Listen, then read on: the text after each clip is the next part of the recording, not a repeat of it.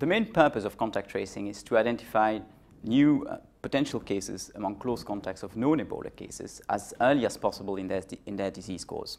And that's very important for several reasons. It is a key element of outbreak control to identify people as early as possible and being able to isolate them as early as possible, such as to reduce onward transmission in the community.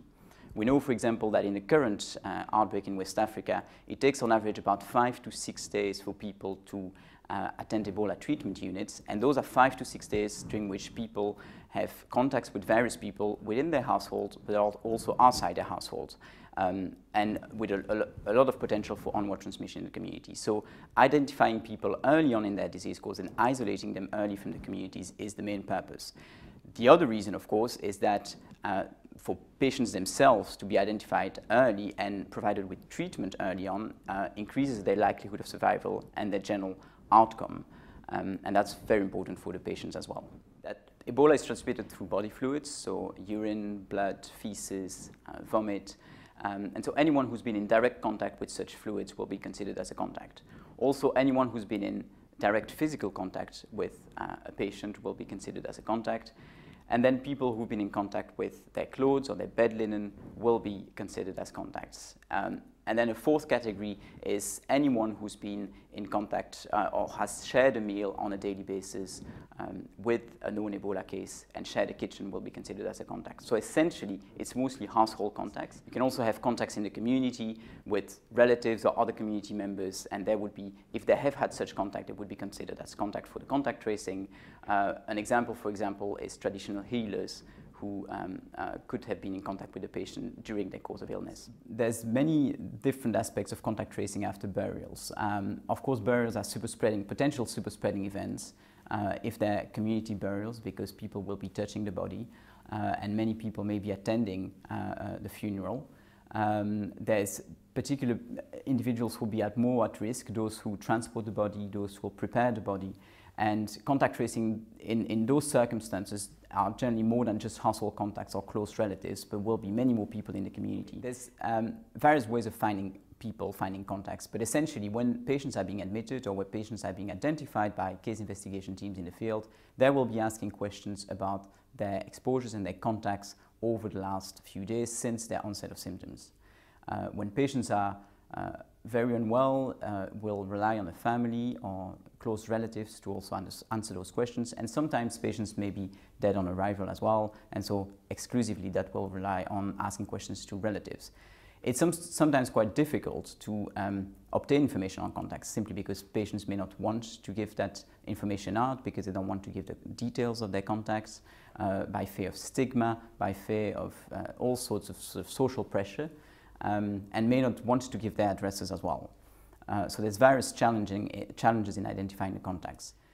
When contacts are being found, they'll be followed up for 21 days by the contact tracing teams. 21 days is the maximum incubation period for Ebola, and so contacts will be followed up for 21 days after their last exposure with the case. In practice, what happens is that if patients are being admitted to Ebola treatment units, their contacts will be followed up for 21 days after their day of admission. And for those 21 days, the contact tracing teams will do door-to-door visits of contacts in their households, ask about their signs and symptoms, and try to identify anyone who might be unwell.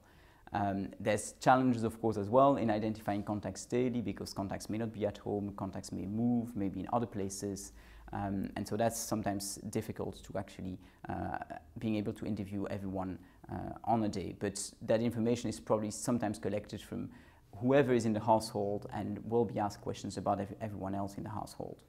The contact tracing is also an opportunity for community engagement and certainly health awareness messages, and contacts will be told about what to do if they become unwell, how to isolate themselves, what the signs and symptoms are of Ebola, and all health promotion messages. When we find someone with symptoms, when the contact tracing teams find someone with symptoms, the next step is to inform case investigation teams and ambulance services. Contact tracers themselves are generally not allowed to touch the patients because they don't have the appropriate gear and equipment with them to do that, personal protective equipment. Generally, they will always ask their question and keep that distance, 2-meter distance from individuals. So the next step is to identify, so contact case investigation teams for those teams to then properly investigate the case and see whether they meet the case definition, should be offered treatment or care in an Ebola treatment unit. One of the main problems is capacity.